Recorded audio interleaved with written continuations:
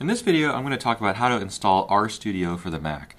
It's a very simple process and it only involves just a few steps. The one thing I'll say though is that you must have R already installed before you can install RStudio. So once you've installed R already, you can go to the RStudio website, which is rstudio.com. And you can see down here on the lower left there's a green button that directs you to kind of download RStudio. So here there's two versions of RStudio that you can download. One is for the desktop and one is for the server down here. Now we're not going to be talking about the server version at all here, so you just want to download the desktop version, so that's this button right here. So the website should detect automatically what type of operating system you're running. So here I'm running a Mac, and so it recommends this Mac OS X version.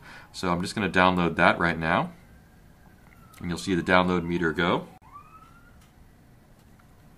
Once that's finished downloading, you can go to the downloads folder, and it should be the leftmost thing here. So I'm just going to click on it to install it.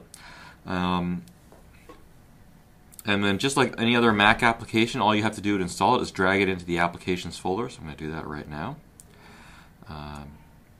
And it's already done. So I can just go into the applications folder here and find RStudio.